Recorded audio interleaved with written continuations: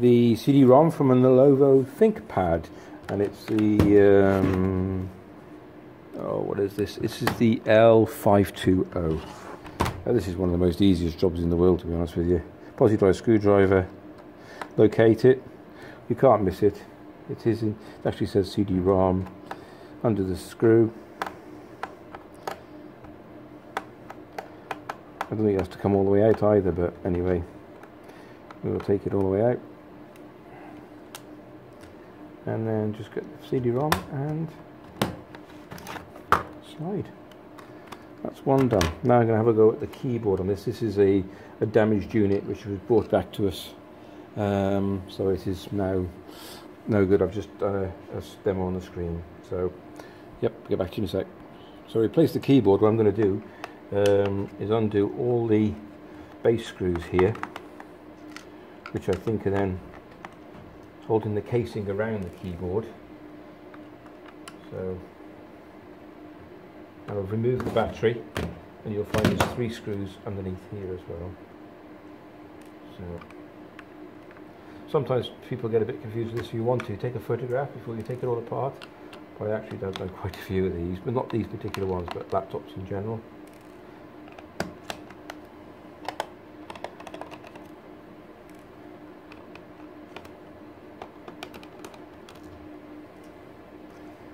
Okay, one side's underneath the CD-ROM as well. People do forget that and then try and prise it off and end up breaking the casing. So always make sure you remove the CD-ROM and look for any screws which then could be screwed into the top casing. There's 3 in this case. And if you're not too sure, just keep checking. Just keep checking. Okay, I'm pretty good. We're pretty clear. There's 2 on the side here.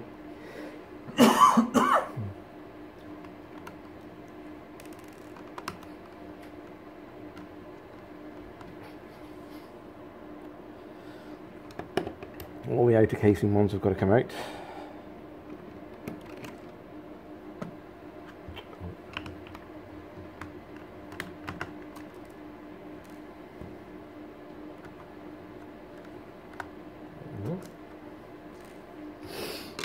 Okay, he's out, but he's not coming out. You can always tip him upside down if you want to, and then that's it. Okay, I'll just stop for a second and check. Okay, done. All the casing screws are undone, and then I'm just going to gently, I didn't do anything much, I just prized this and it came off. Quite straightforward. Underneath here, as you'll see, are 2 little, they just prise out, and follow this one through. We can remove this one. This is the keyboard one and touchpad. So with this one, I don't know if you can see that, you have to be careful with these. There's a little tab each end, so if you just pull that tab forward, and then you will release the ribbon quite easily. Okay, so you don't need to use force. And then you've got another one here, and I think that one just lifts up. So what that one does, it's on a hinge, so you lift that up, and that'll free that ribbon. And same with this one as well, which is the, which one's that? That's the touchpad one. So same again. I use a screwdriver, just gently,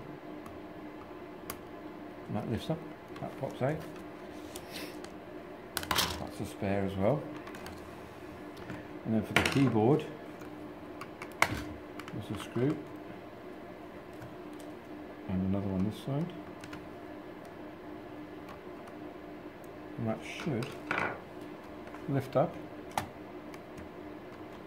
And right here, there's something, there might be another screw, so that's what I'm saying, don't force it. So it looks like there's another screw directly underneath here, so we'll have another look. Flip it over. I don't see anything.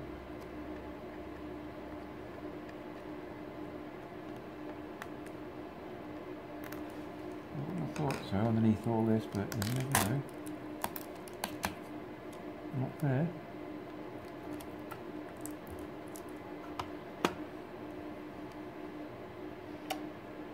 No.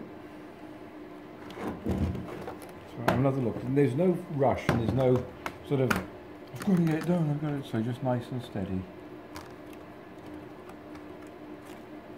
Right, I can't see any more screws there.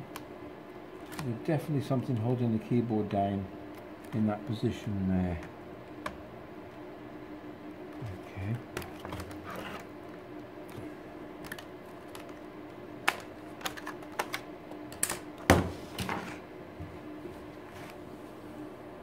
Okay, there was nothing holding that back except glue. So it looks like some other glue has seeped out of the heatsink.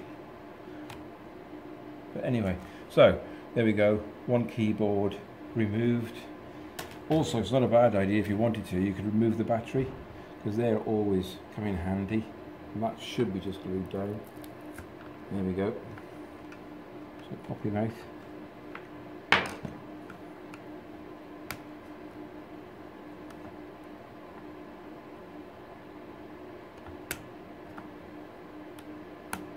They come in handy as well. The Wi-Fi, you could use that. This is another one. This is the power unit if you want to keep that. But I think as far as we're going to go, that's all we need. Okay, thanks very much for watching.